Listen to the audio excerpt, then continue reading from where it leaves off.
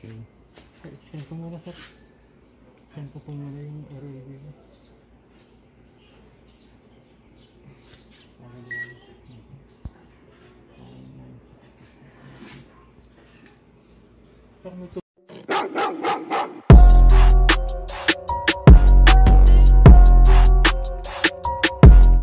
Yon! We are back again mga tol, and welcome back sa channel ni Kuya Pao na tamad mag-upload. Pero ngayong araw, yan, dahil nagbo-bike vlog na tayo, so sabi ko kailangan ko ng action cam. Kaya bumili ako ngayon ng action cam sa Shopee. Napaka-controversial na ito kasi magkano lang naman kasi ito? 9,000.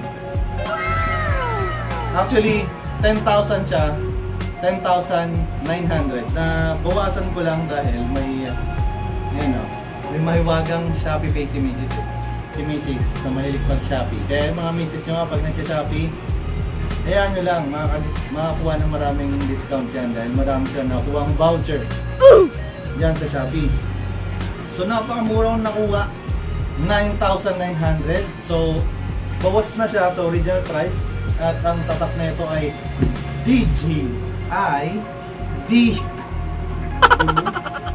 DJI Osmo Action. So alam nyo na ang presyo na ito, 14,000.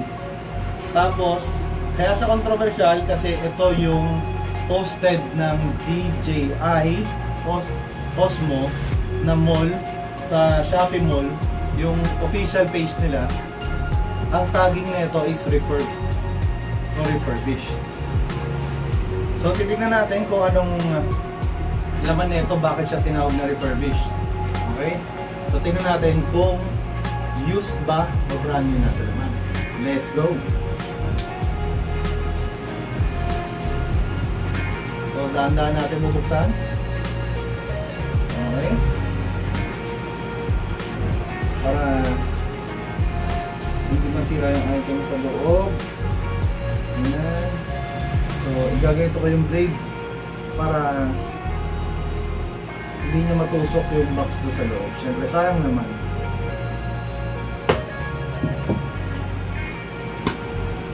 Okay, goods.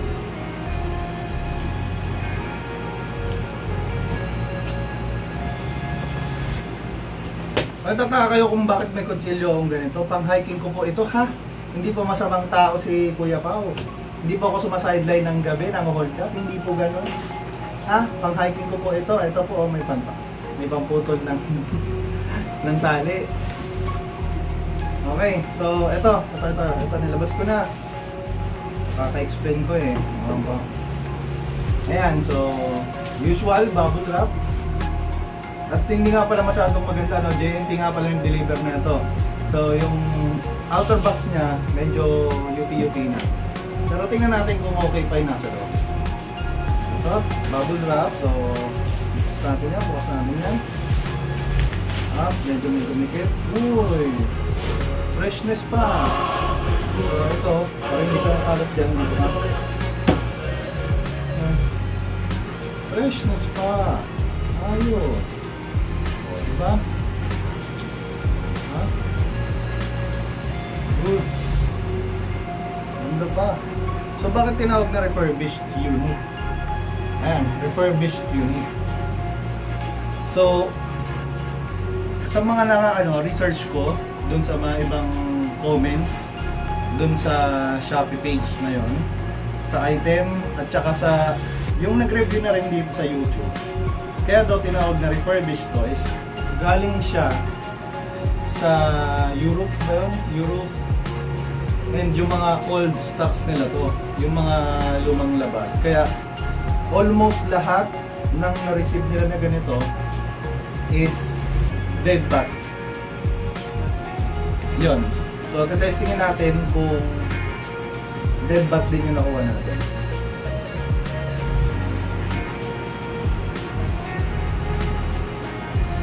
Okay, bumuksan natin. Bagong-bago siya po, seal na seal.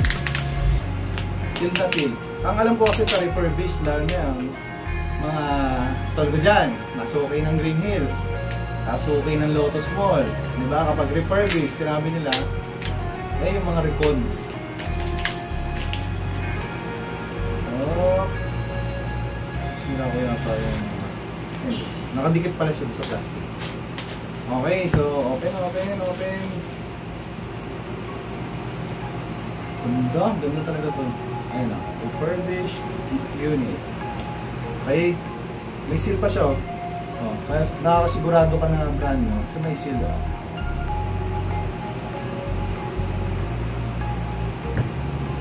At hindi to, hindi to sponsored ng DJI. Kakasabi ko lang kanina, nagbayad ako. Kaya, DJI, baka naman. Kahit extra baterya lang nito. Ayan na. Binuksan ko na. Nilabas ko na. Sobrang kwenta. Okay, so ito. Ganun lang. Ang problema, pinulit ko yung pandikit. So, hindi ko na maisara. Ulit. So, ito. Buksan natin. Ayan. Bilang mo na mouse. At ito mismo ang bubungad sa'yo. So, ayun, original box niya. Yan, medyo may kupinga. Kasi nga, di ba? Malamang naapektuhan din ng shaking. Ayan o. Medyo may UP dito. Pero hindi masyadong halata. Ayan. Ito, yung mismong mismong unit. Ito ang bubungad sa'yo. Yung mismong unit. Ayan. Super fresh. May bago. Yung plastic. Super fresh. Ayan siya. Okay. So, nakalagay siya sa hard case. Hard case ba tawag dito? Basta ito yung mga pang-adapter. Tapos, paano tanggalin ito?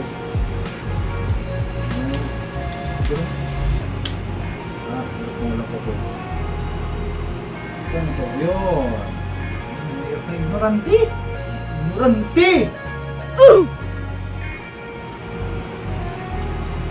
Ayan. Yan lang yung pinaka-unit mga tol. Ito.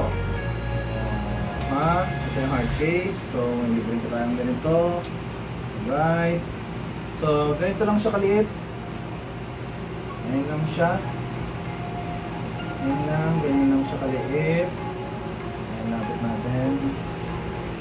Ayan. So, ito, salpa ka ng battery. Ayan.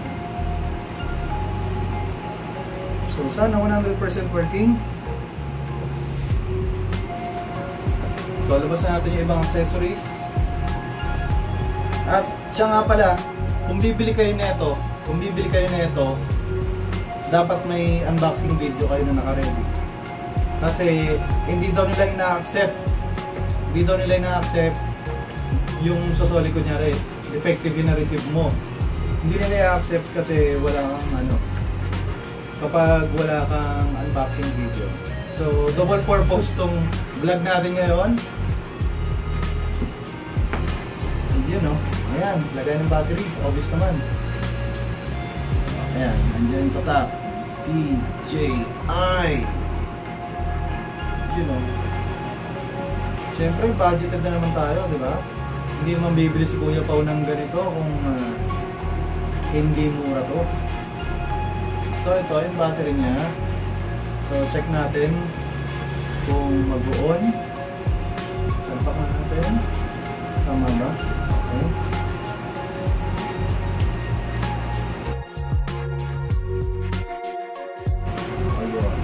Ayan, nag-clip. And turn on natin yung power button.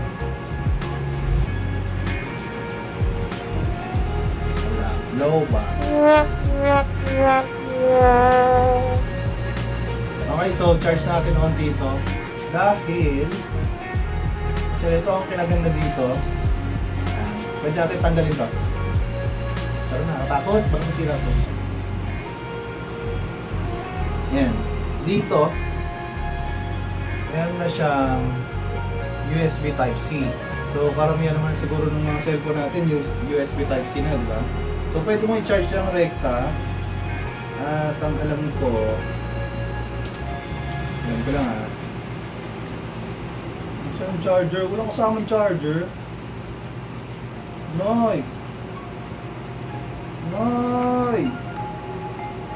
Walang kasamang charger. Paano magcha-charge? Yan lang. Buksan natin to. Tingnan natin kung ano naman ito. Baka ito yung charger na yun.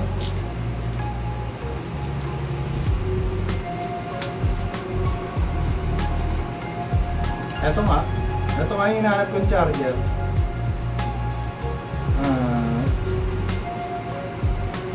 Okay, yung sa mount. Dito, pandikit. Okay. So, wala siyang, kung hinahanap niya yung head unit ng charger, wala siya nun. Ngayon, titignan ko kung nandito yung sa kung pinanood nyo yung dati kong video about dito sa Dragon Touch.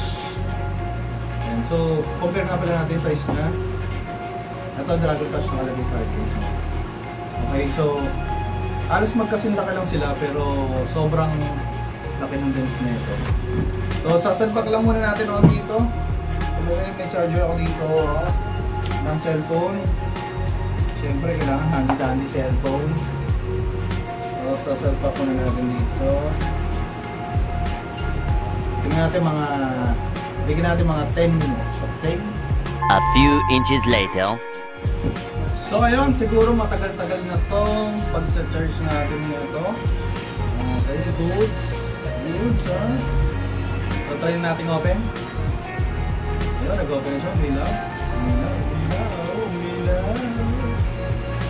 Okay, let's select English.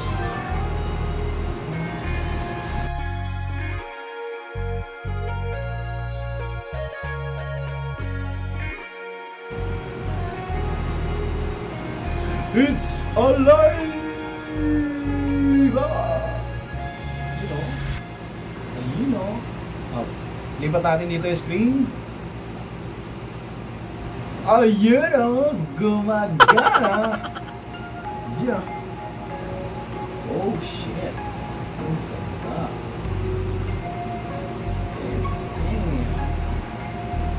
Okay, so far so good.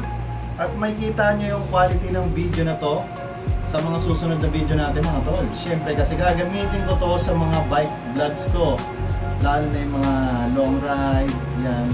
At ito na rin siguro gagamitin ko main vlogging camera kasi malinaw talaga to eh, as tested sa mga napanood natin sa YouTube. Siyempre sa YouTube tayo nanonood eh, sa YouTube tayo lagi. At ayun nga, at eto 2019 yata siya unang nilabas, pero hanggang sa GoPro Hero 9 Black kino-compare pa rin siya at may mga lamang pa rin siya sa latest na version ng GoPro, lalo na yung responsiveness ng screen. Yan. So ayun, ito ang laman ng Dji Osmo Action na refurbished unit. So ayan, refurbished unit. Kompleto. Ang wala lang dito, pinadismaya ko lang dito, walang head unit yung charger. At kunyari may multiple bibili ka ng battery, madami ka ng battery, wala yung katulad ng libre dun sa sa Vision, yung salpakan ng battery tapos doon mag-charge, yung pwedeng dalawang battery sabay. So walang ganun. Yun lang ang nakakadismaya sa kanya kasi ito, yung wire lang ng Type-C ang meron. Pero so far so good, makinis yung unit. Yan, bagong-bago, maganda, sealed, kompleto ng protection. Yan, mga basic mounts meron. Yun lang. Ayan, so ayun mga tol, walang masyadong pinagkaiba sa brand new unit ng ng DJI Osmo Action. Tinawag lang tong refurbished. at mas mura siya ng 4,000. So ayun, another tipid tips na naman from Kuya Pao TV. So ayan, hari ng kuripot. Siyempre, hindi naman ako bibili ng brand new ganito, no? Pero kahit brand new to, hindi naman ako bibili ng yung sealed unit talaga na hindi natatawag na refurb, diba? Kasi saan yung pera? Hindi masayang yung pera kasi maganda yung feature nyo pa. Pero, nung nakita ko siya na may ganitong unit, sana 100% working na okay. Eh, syempre, kinagat ko na kasi ang laki ng mag-discount ko. 4K din yun. Sapatos din yun, parts din ng bike yun. So, ayun mga tol, hanggang dito lang to. At kung hindi ka pa nakasubscribe, hit mo na yung subscribe button, hit mo na rin yung like at ng notification bell para lagi ka updated sa mga video ni Kuya Pao. And Kuya Pao is out! Peace!